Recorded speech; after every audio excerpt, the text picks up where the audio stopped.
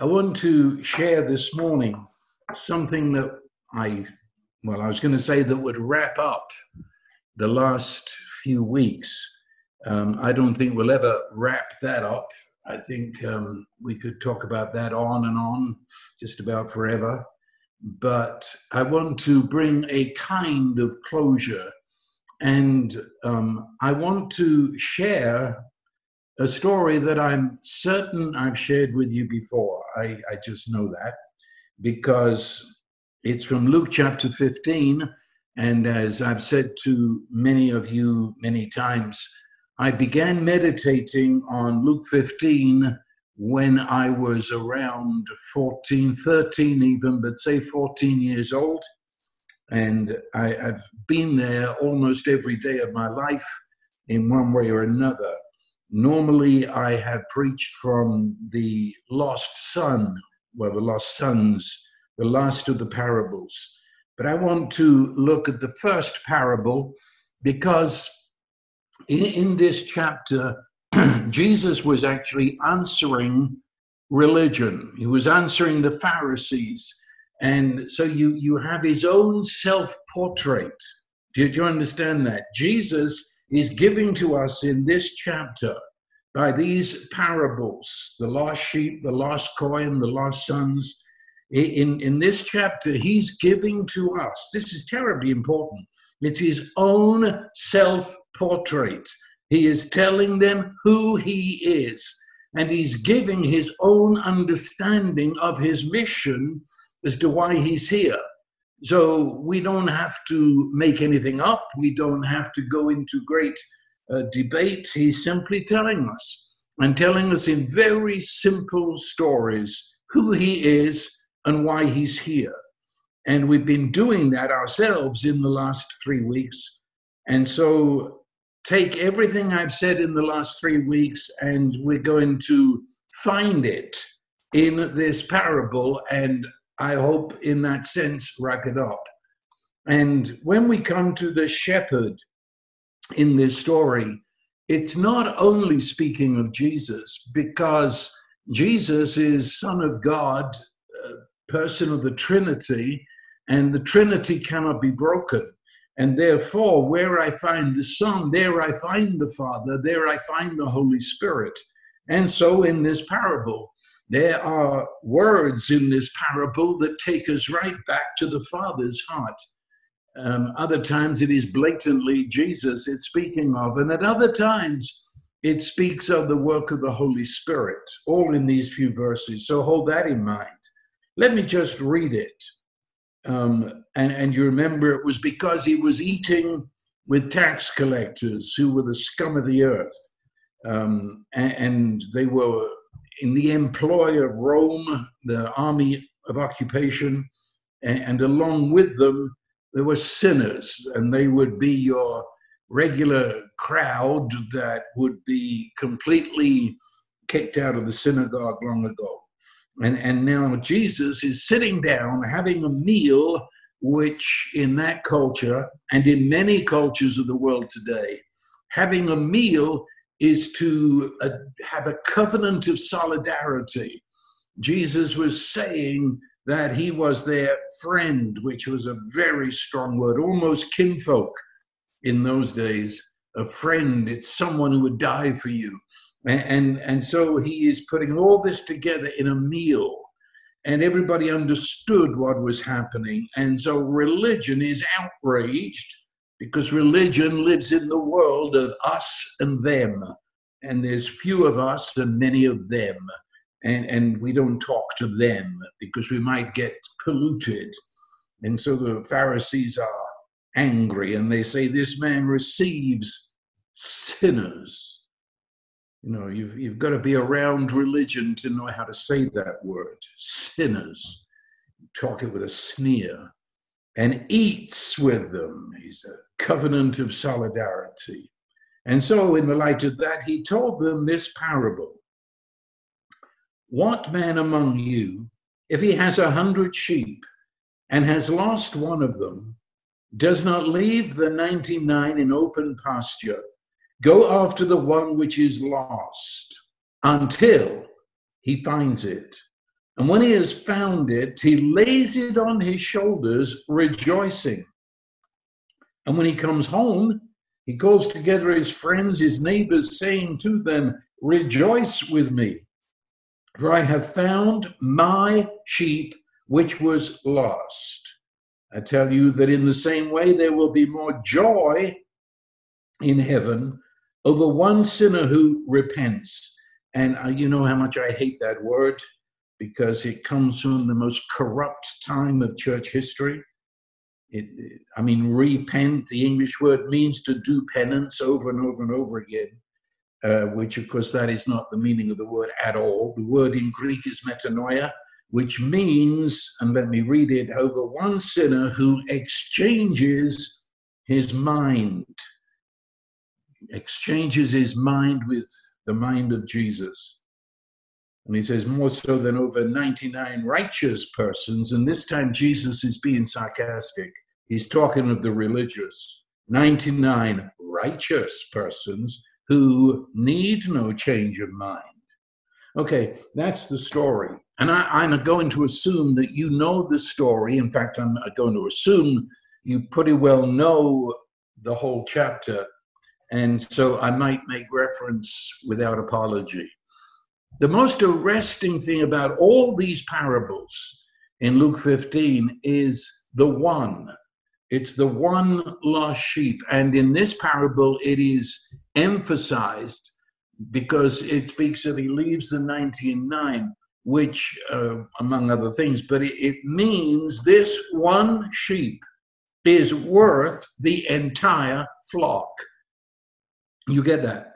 He's ready to leave the 99. And of course, he would leave them with other shepherds, but he would leave them in order to give his sole undivided attention to find one sheep. It is meaning that each one of us are pursued by Jesus as if we were the only one. This is so important. Salvation is not just a blob, a great big save the world. He is saving the world, but he does so individually, one by one. Each person, each one of us, we are to him as if we were the only one. And therefore, we can speak to him as if we had this most individual, personal, and only relationship. This is intimacy. This is the love which the Bible is telling us about. And Paul in Galatians says, he loved me and gave himself for me. That's a tremendous statement, that he is saying that the entire saving work of Jesus was accomplished for me. And it's as if from the cross, the eyes of Jesus dance with joy as he sets his eyes upon you and says, I'm doing this solely as you. Now, again, I've said a number of times, when you think of the cross and the sufferings of Jesus, see your face in the face of Jesus. That's the only way we can understand it. So this one lost sheep, that's where the parable begins. That the sheep has become lost, and that's the rest of the story, because the sheep is lost. But that presumes that there is a pre-story. You know what I mean? There's a story here that hasn't been written, but it's assumed, because it uses that word lost. It means that this sheep that's gone lost was in fact loved. And that may be strange to our Western ears, that a shepherd would love a sheep. In our Western culture, they don't love the sheep, they prepare them to butcher. But in the East, where of course this parable is set, the shepherd, and I would have to use the word love, I've been there, I've watched this. It's not secondhand. The shepherds in Israel especially, but in the near Middle East, as far as I know, they have a pet name for every sheep. And when they would call the flock together, they simply walk away and they send out the names of the sheep almost in a sing-song voice. They're calling each sheep by name, and there can be 100 sheep in the flock, as in this case. And so as the name is called, the sheep will run and follow the shepherd. There is a love relationship. The sheep is a pet, but it's more than a pet. These shepherds, what makes the shepherd is that he will lay down his life for the sheep, unquestioned. And so this sheep that's lost, because he uses the word lost, it means it's one of the loved. It means this sheep is owned. That is, it's not a wild sheep. You cannot lose a wild sheep. Do you follow me? We have here in Texas lots of wild cats, and we call them feral cats. Well, they are wild, which means they were born in the wild. They're owned by nobody. And so when such a cat turns up on the ranch, we look immediately, has it got a collar? Because sometimes a neighbor's cat will come, but they've always got a collar. They always look toward humans. They're used to it. But the feral cat, no, that's a one. You can't lose a feral cat. Can't. Not possible. They'll turn up and they'll disappear, and they'll turn up and they'll disappear. You never lose them. You can't lose a wild cat. You can only lose a cat that's yours. It's got a name, you see. And this sheep was owned. It wasn't a wild sheep, or he couldn't have called it my sheep. You understand? It wouldn't have been my sheep. It would have been a sheep. But he calls this my sheep. This is a loved sheep. It's an owned sheep. It's got a name. Good grief. It's got a name. When you've got a name, it means you are unique. You are known as special, you see. You're not just an it. It's not, hey, you. You've got a name.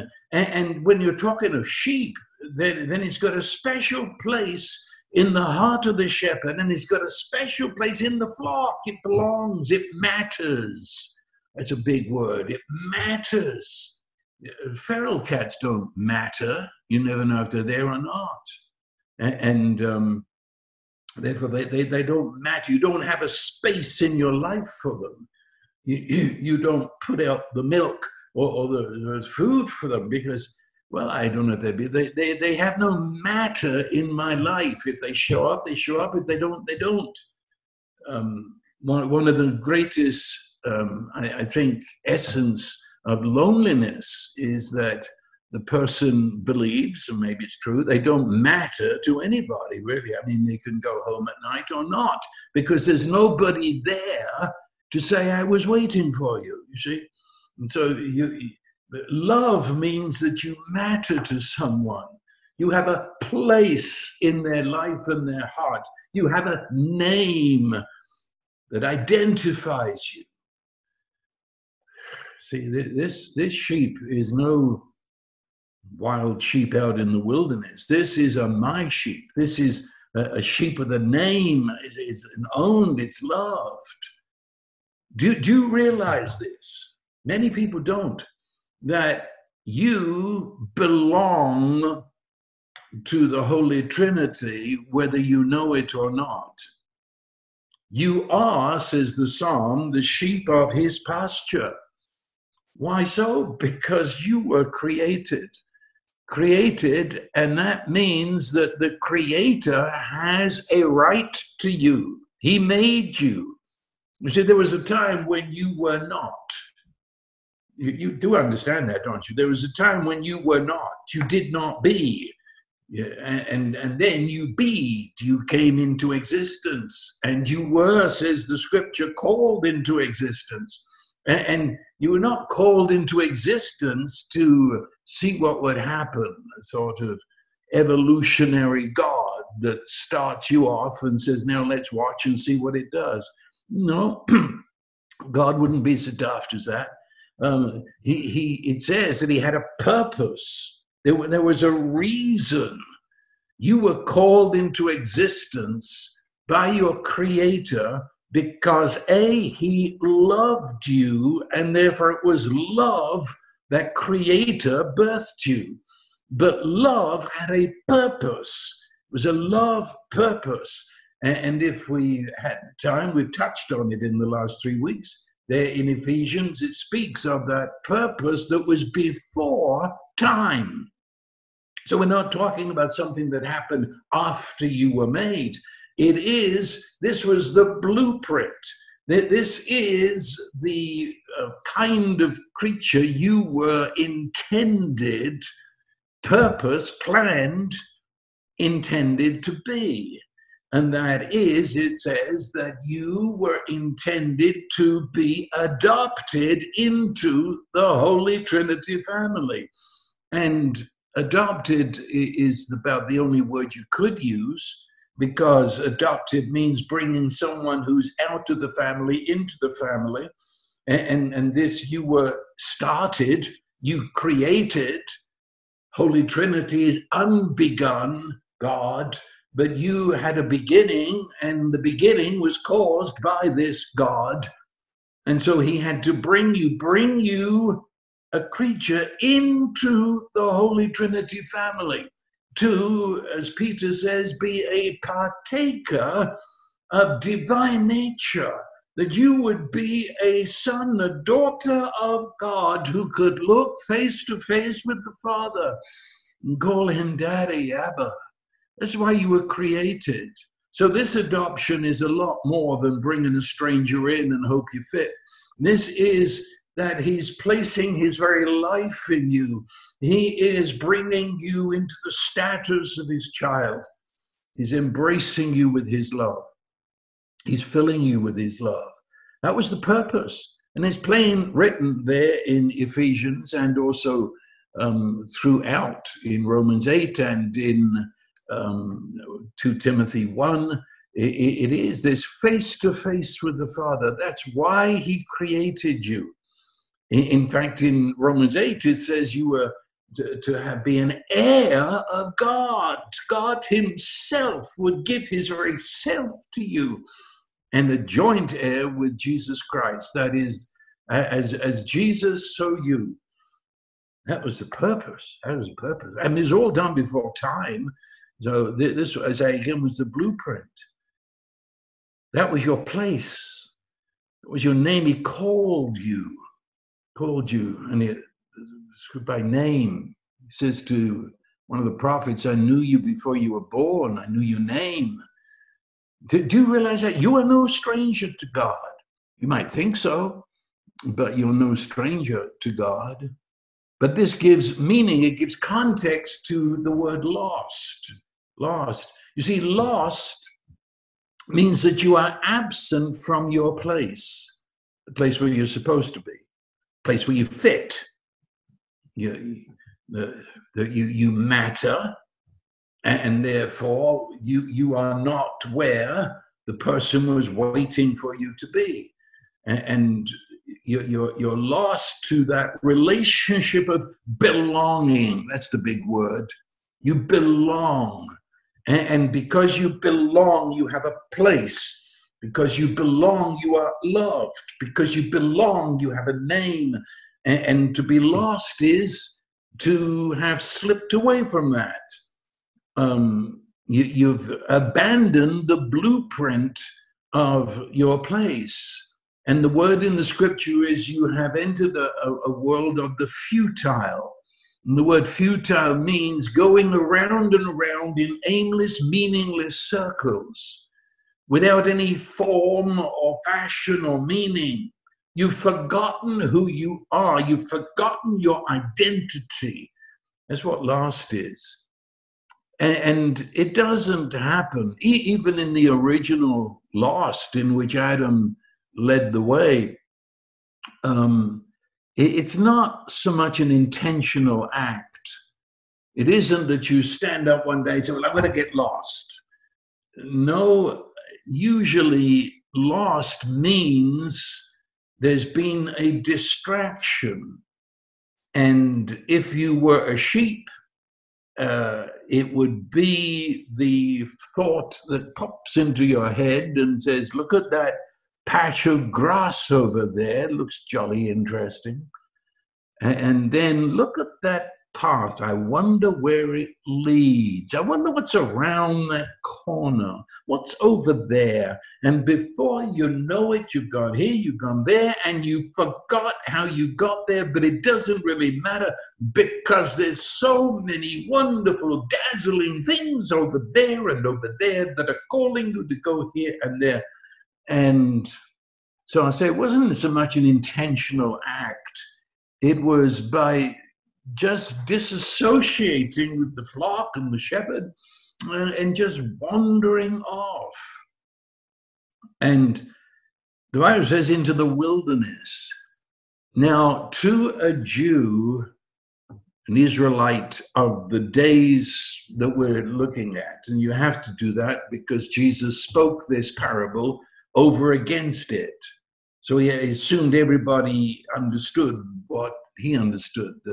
And in those days, the wilderness was not merely that uncultivated land or uninhabited land. It had many other, shall I say, spiritual ideas. A lot of it was superstition, but that's beside the point. People really believed that the wilderness, and probably first of all, they would believe this because it was locked into their own history. You remember the Israelites had a scapegoat. Do you remember the scapegoat? Where they laid their hands on the animal and transferred their sins to the animal. And the poor thing was taken out into the wilderness and let go. And it was lost in the wilderness on purpose. And so the people had in their mind the wilderness was a place of my guilt. The wilderness was a place of facing the accusation of my guilt. It's the place of my shame. It's where all the sins that were mine were taken, and now I'm drowning in them. It's like all my sins come back to me and say, I'm yours. The wilderness. They were terrified of the wilderness. It was a place where they believed, and I say again, it's beside the point whether it's true, they believed it, that it was the place where demons lived. And you might remember Jesus' reference when a demon's cast out, it goes into the wilderness and then comes back again. And you speak into that. And so the place in the wilderness was looked upon as sheer terror. It was a place of darkness. But then, of course, physically, it was a place where predators roamed. And the predator, especially to a sheep, was a terrifying thought. And, of course, it was a place of starvation because it might have been grass that tempted the sheep to get into the wilderness. There's no grass in the wilderness. It's a place of desert. It's a place of rock. It's a place of precipice and cliffs and spree and rocks and danger on all sides because you are inevitably going to hit the rocks. You're going inevitably to go through thorn bush and cactus and it scrapes your skin and oh yeah. And of course, wilderness, you know the place, if you're from the desert Southwest, you might have seen it, the place of mirage. You know the mirage? Have you seen a mirage? Where you would swear that over there is a tree, over there is water, and you will go toward it, but it's not over there. It's a mirage, and you're only getting deeper into the wilderness and closer to starvation and death, even though you thought that was going to be your food. Hallucinations, the wilderness. It's a place of lies. It beckons the sheep. Come, there's so much here to discover, you see. And so the sheep goes into the wilderness, following the lies, distracted, and distraction upon distraction.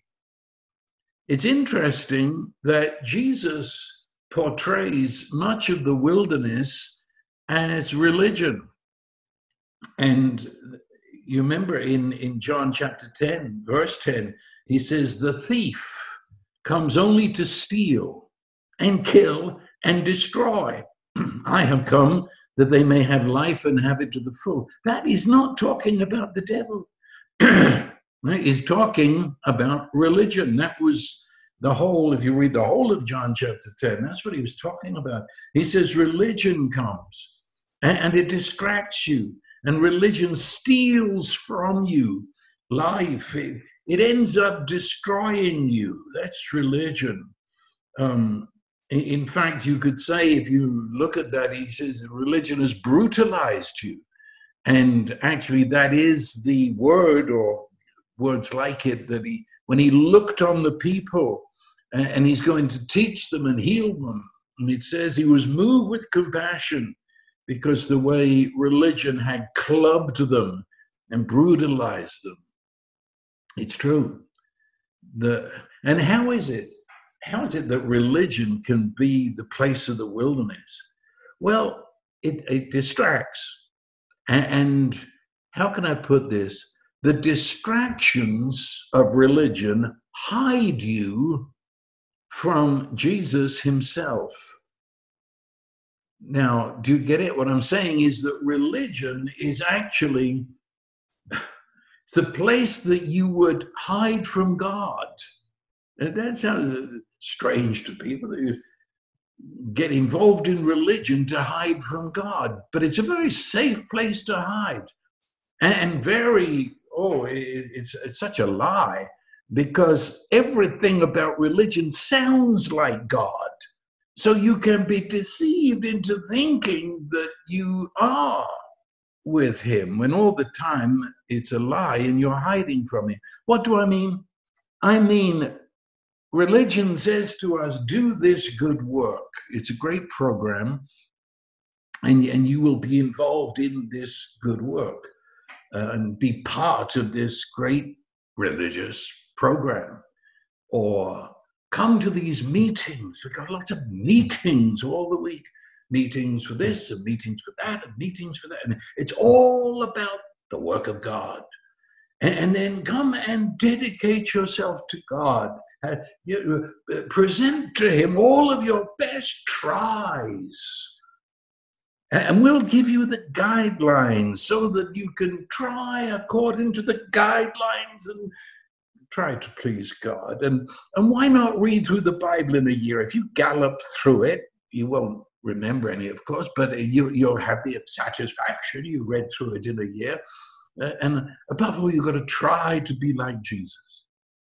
Now, you probably realize that none of that is very good at all, but with many people, that is their Christianity. And do you realize, by doing all of that and being involved in all of that and believing that that is somehow pleasing God, you have lost Jesus? I didn't mention him, did I? Except right there. And then you just got to try to be like him, which means he's way up there somewhere. All these, yes, good distractions, they hide us from Jesus himself, which means they hide us from a personal and intimate love of God. You talk to any of those people about an intimate knowing that God loves me, and they might run away from you. And of course, it has taken away from us the freedom, the incredible freedom, the delight of God in who you are, that he calls you to be yourself in his love. And you're free to be yourself because you're loved for who you are. And that's terrifying to religion, because they live by rules. And see, religion feels safe.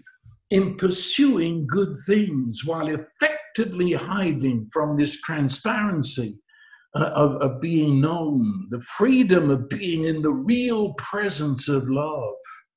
Because to such, of necessity, it's the way it is. I'm so busy doing religious stuff that the Father, God the Father, well, most would say, I don't know who the God the Father is. He's just up there somewhere. God up, aloof, remote. And Jesus is up to, didn't he ascend or something? Up, uninvolved. Well, we feel very safe because we're in control down here doing good works. But it's a false security because actually it's imprisoning us and using us.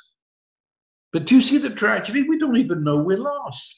It would be an insult to tell these people they're lost. The sheep didn't know it was lost. Sheep didn't know it was lost. It's just on a journey sort of thing. Not lost. The essence of being lost is not knowing that I'm lost. I mean, this sheep was not searching for the shepherd, that's for sure. Nor, when the shepherd shows, does this sheep run with relief and said, finally you've come. No, it's lost. And lost means that it's fascinated by the myriad alluring distractions in that terrible wilderness. The only one in this story who knows the sheep was lost is the shepherd. Think about that.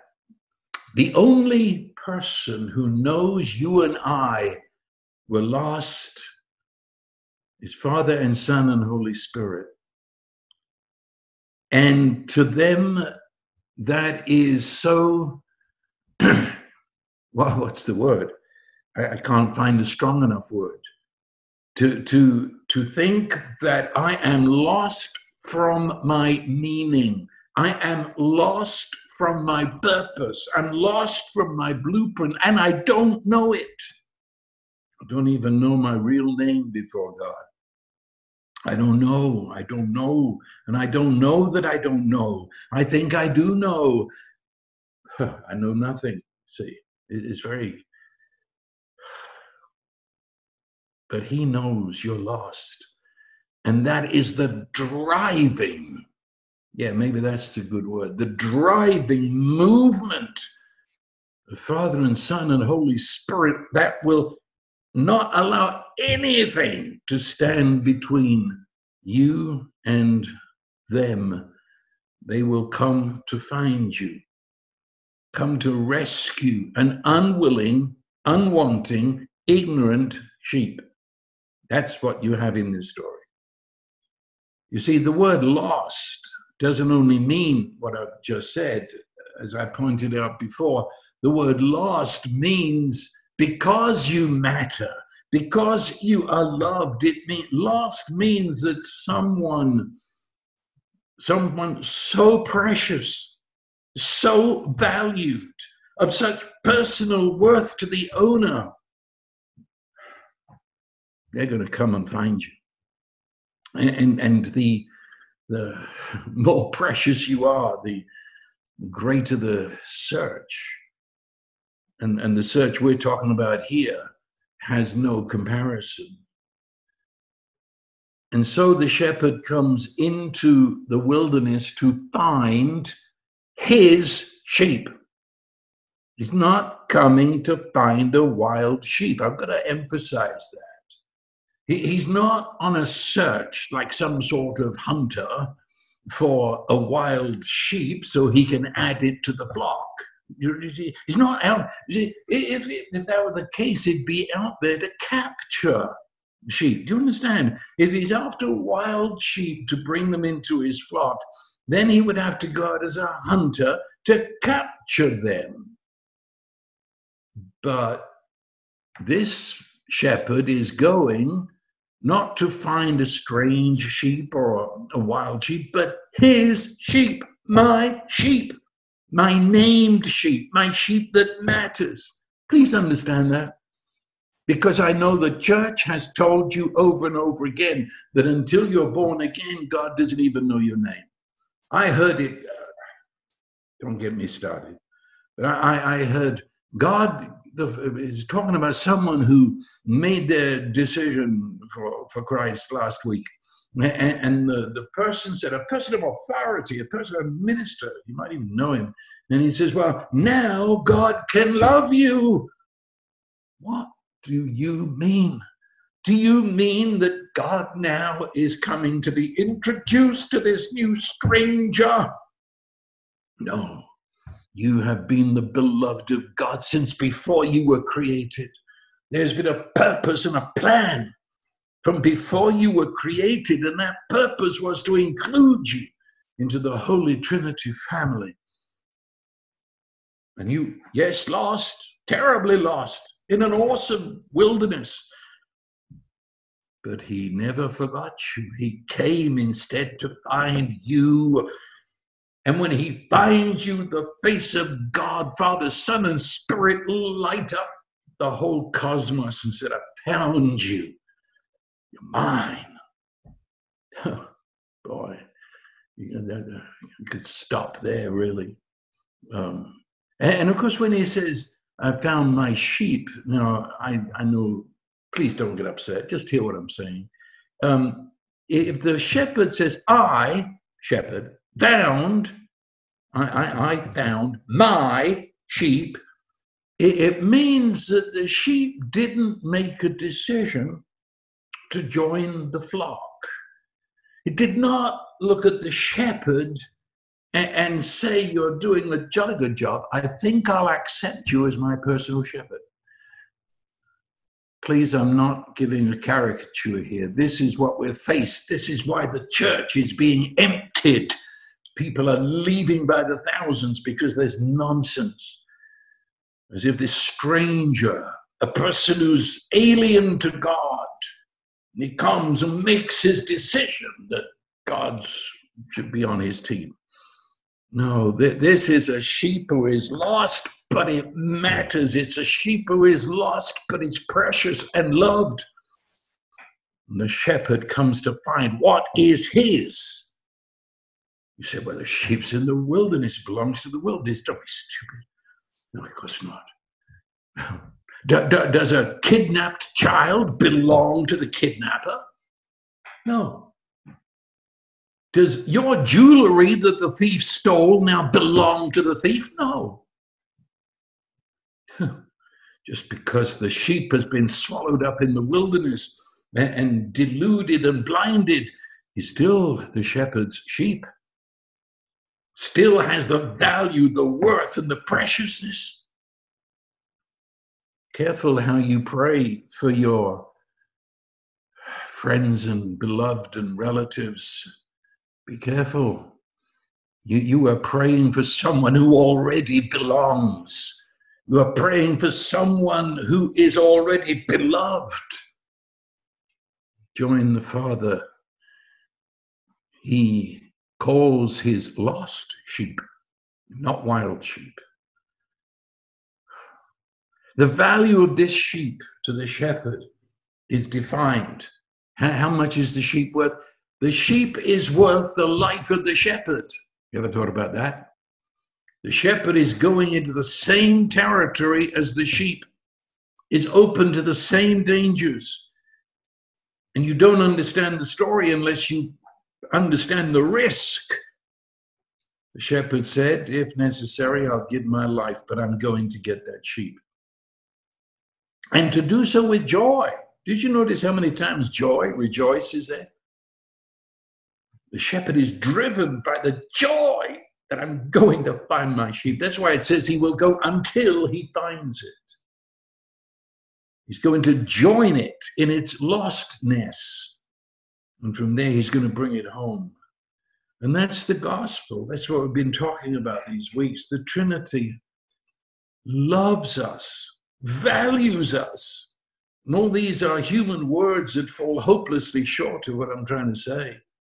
The value placed upon us is God the Son came into our wilderness, into our lostness, God became human and came with joy that he will unite with us and bring us home to the purpose for which we were created.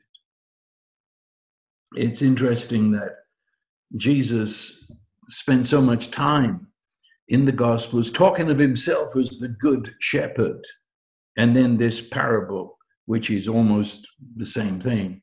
Do you realize he was horrifying the Pharisee listeners because he was quoting directly from an ancient prophecy, Ezekiel 34. I don't know if you realize it, when Jesus said he was the good shepherd, he was claiming to be God here, looking for his sheep, according to Ezekiel. When he gave this story, the whole story is Ezekiel 34.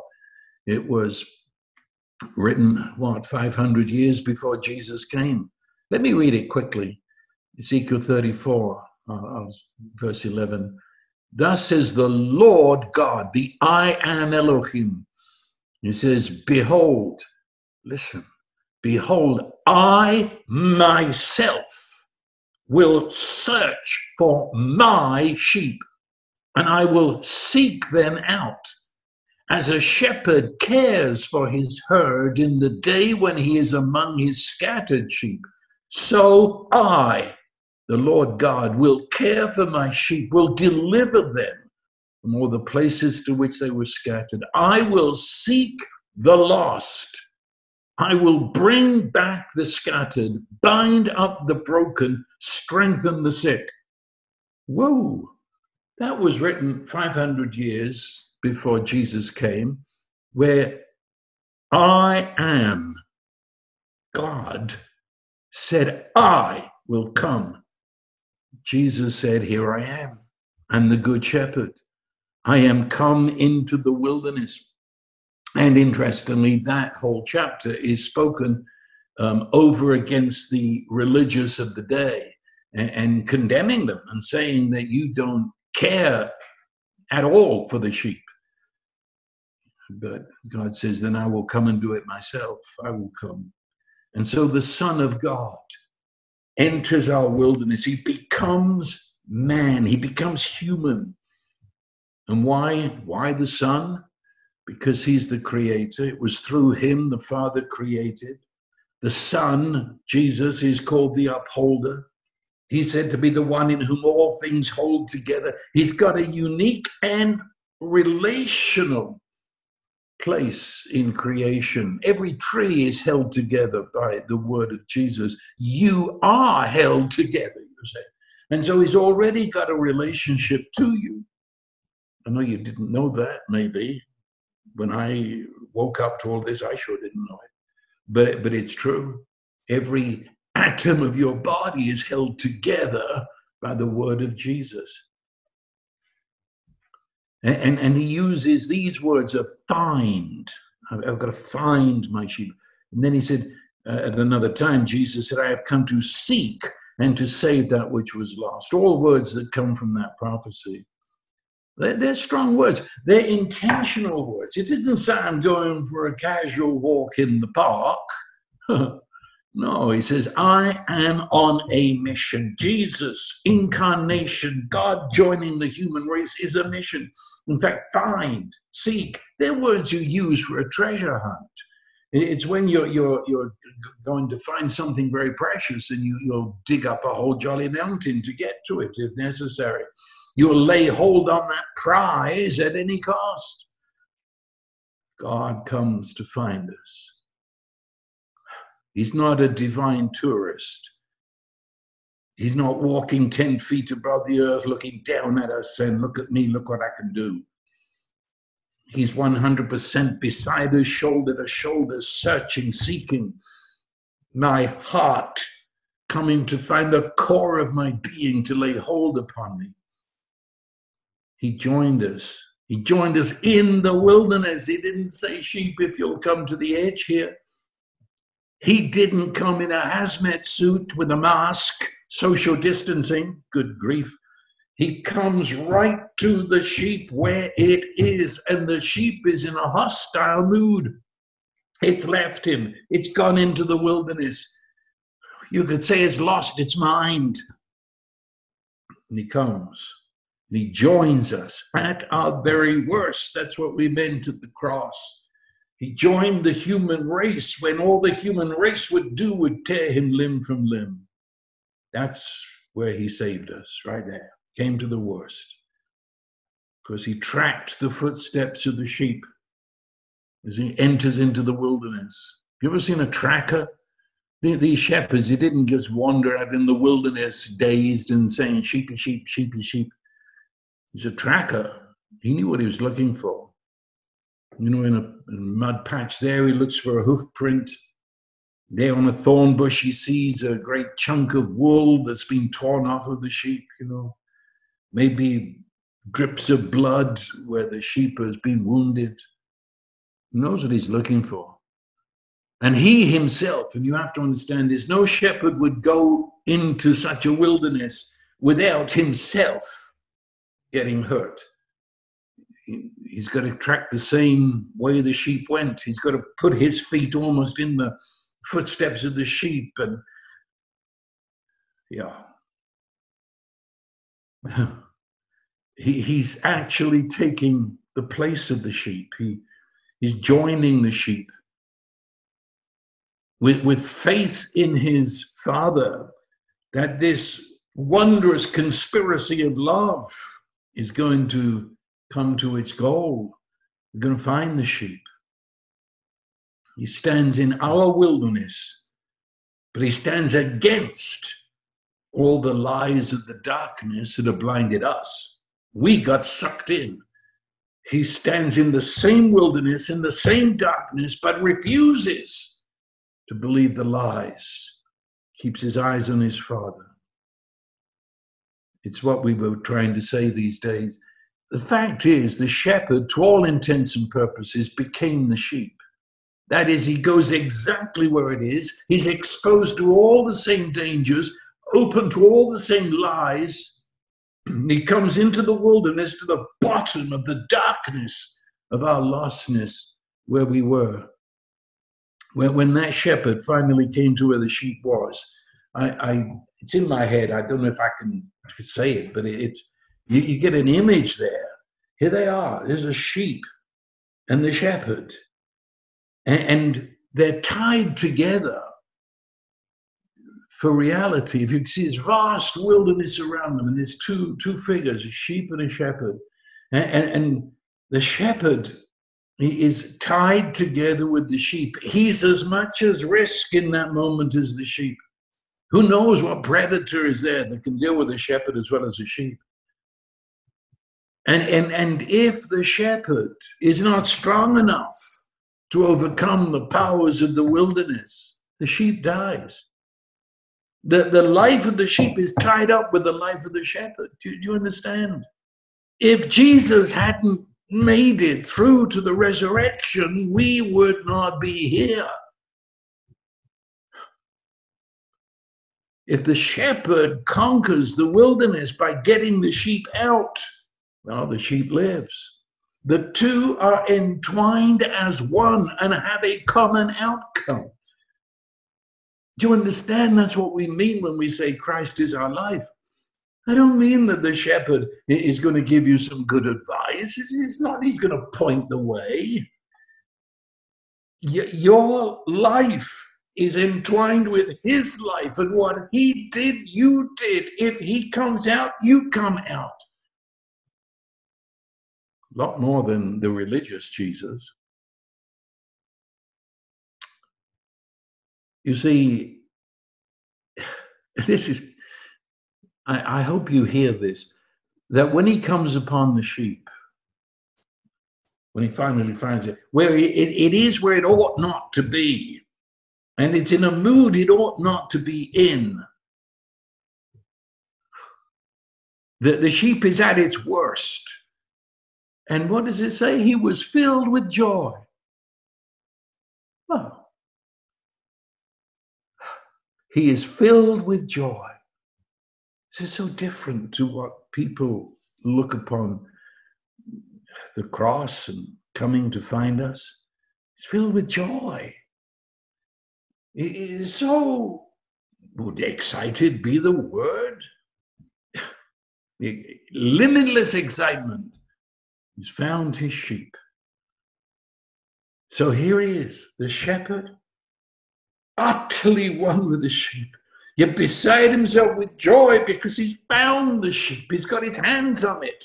He's found the sheep at its worst. He's got it. So you see, he is lost. The shepherd at that point is lost in the sheep's lostness. He's where the sheep is, lost. But the difference is the shepherd is there by choice. Jesus joined the human race by choice. Didn't wake up one day and find himself here. He loved me and gave himself for me. That's intention. That's choice.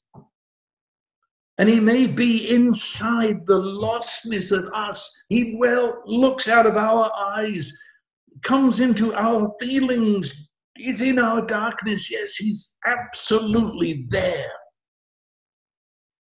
But the difference is not only he came there by choice, but he is the way out. It's what Jesus said, I am the way, the truth, and the life. And he says, we're out of here. Lost? Yes, he joined our lostness. But in being lost, he knows the way out. This is the reason he came. This is the reason for the parable. I found my sheep. This is it. I'm going to say it again. He doesn't go back saying, look, I found a sheep out there while I was walking. See? No. Jesus doesn't come on you and say, well, I don't know who you are, but we'll get to know each other. No.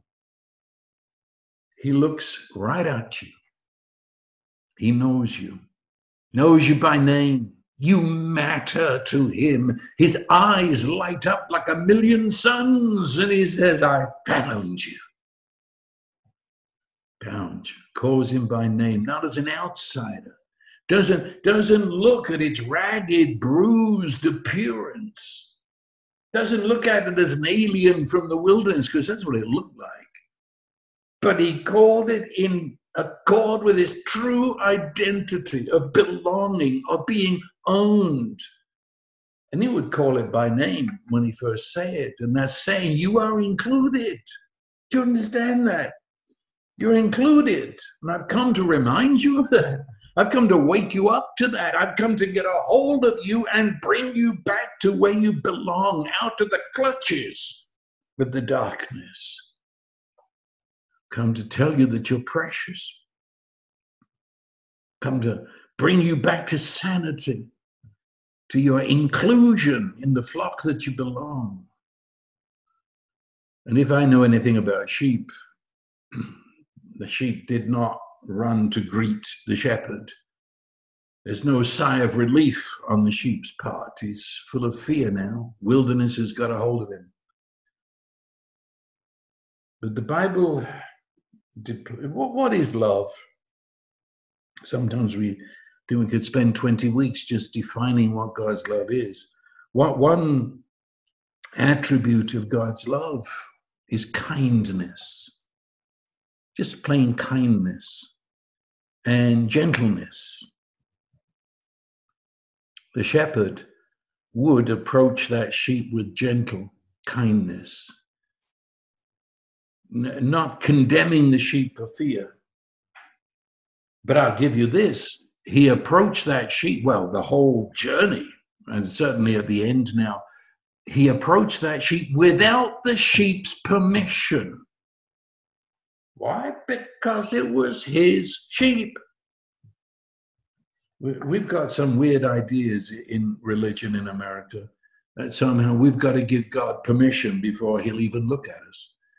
We've got to call on him and convince him we're worth it.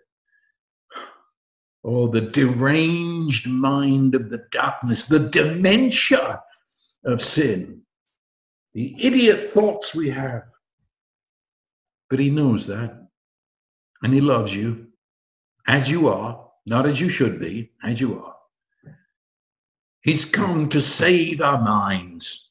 He's come to pour light into our dementia. And so with gentleness and kindness, and if necessary, let's sit down and just get used to me again. Come on. He didn't do something for the sheep, which again, many people believe. Jesus did something for us and then gave us this something he did for us. We call it salvation or eternal life. It that he gives to us. Then he sort of disappears, I don't know. But he gives you this it. Well, just a minute. No, he didn't.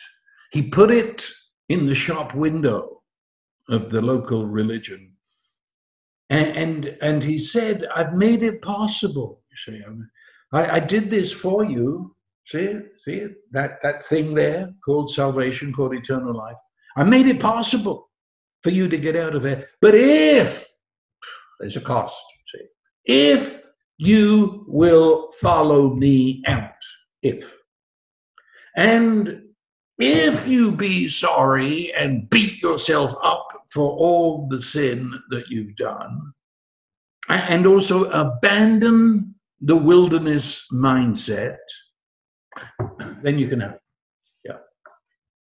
I know you tried before. I know you tried before. Well, you weren't sorry enough. You didn't have enough faith in me. You know how it was. Try again. There's another appeal on Wednesday night. Isn't that sick? No, he didn't do anything for us. He gave himself to us, and himself is the salvation. It's not something I've got to get a hold of. It's him. He puts his arms around me and he saves me. That's the cross. The shepherd himself was the way home.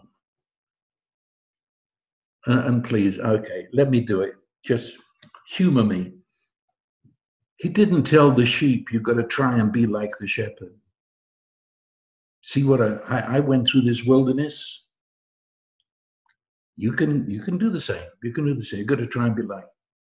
And if you stand at a crossroads, just ask yourself, what would the shepherd do? See? No. The shepherd himself is the way home. The shepherd himself is the salvation. And he doesn't ask permission of the sheep because the sheep belongs to him. In fact, that shepherd is the endorsement of the belonging. He brings into the wilderness belonging, the fact of his being there and the fact he's come into the sheep's world. That is the endorsement. You belong. Look, I'm here. I wouldn't be here if you didn't belong. It's all about that. Because shepherds do not bring wild sheep into the fold. No, he comes because we, the human race, belong to him. He's there, and he is the endorsement of our belonging just by being there. He canceled lostness by being there. As soon as he was there, the sheep isn't lost anymore because the shepherd's here. You could say that the futile agenda of the sheep died at that moment as the shepherd picks up the sheep, dies to all its ideas of being an independent sheep in the wilderness, died. And there's a resurrection takes place as he finds himself on the shoulder of the sheep. And the shepherd, one with the sheep, is now going to, as the sheep, walk the sheep backwards to where it belongs. He's going to take the same path, only take it backwards. Take him home. Again, humor me. Shepherd didn't go there to correct the sheep's bad behavior. Rather, he became the sheep's new behavior. He carried him out. Nor is there a mention of punishment for leaving. He doesn't beat the sheep up. Gentle, kind, holds, puts on shoulder. Nor does he announce the sheep is forgiven and it's now not going to be slaughtered and eaten. That is, if you will follow me out of the wilderness. No, none of that. There's shepherd justice. And the shepherd justice is that he enters into the lostness in order that the sheep may enter into the intimacy and the freedom of the shepherd, a union relationship with the shepherd. And so he puts the sheep on his shoulder. Give me 5 more minutes. He puts the sheep, that means around his neck, like a scarf. You might have seen pictures of it. It's the sheep now is around the neck, and they would tie the legs in the front because the sheep is still in a state of fear and is liable to jump. So they tie the legs.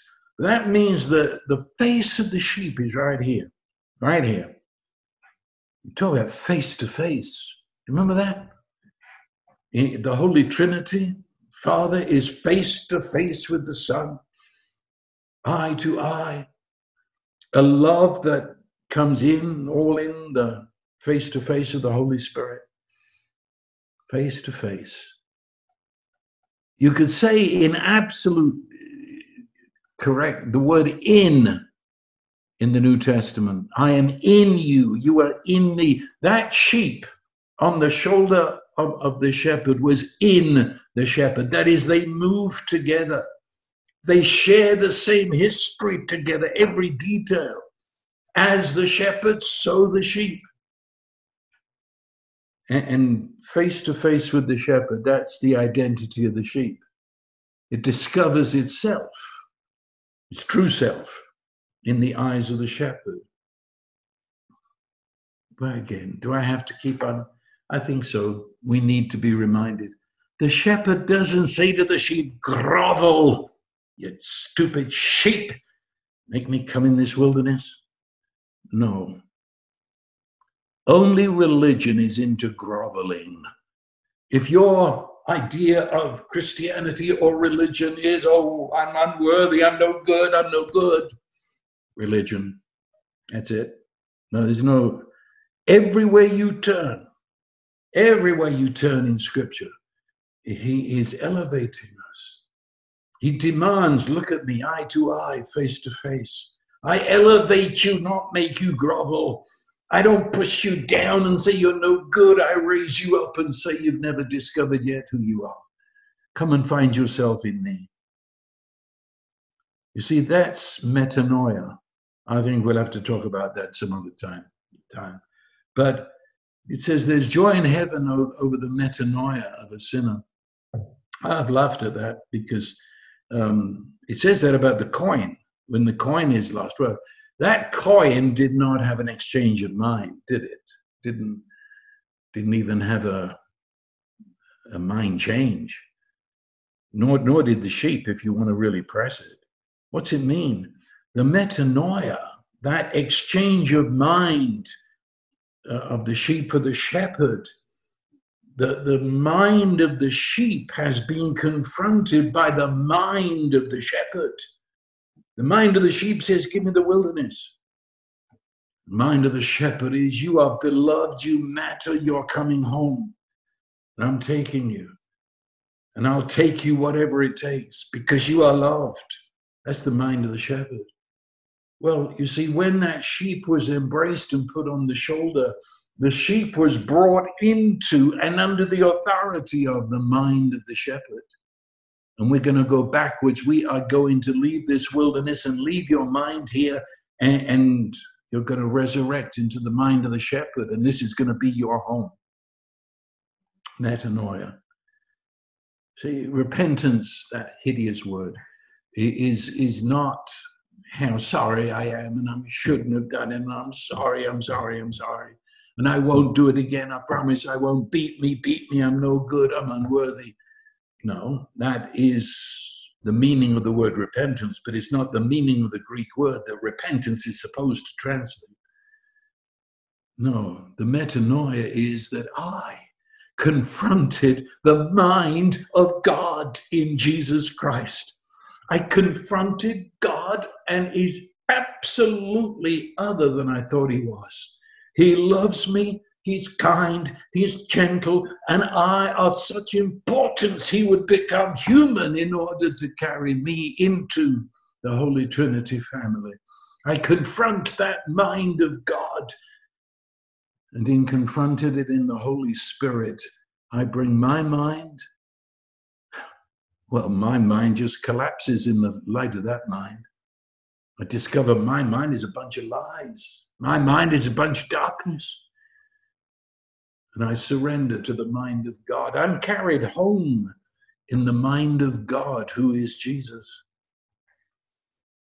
There was only one set of footprints going out of the wilderness, because the sheep didn't follow behind, didn't walk beside, he was on the shoulders. As I said, the closest thing we'll get to in. For me to live is Christ, not for me to be forgiven, for me to live. That is every detail of life. For me to live is Christ. Christ who is my life. I live, yet not I. It is Christ who lives in me. There you have it, you see. There you have it.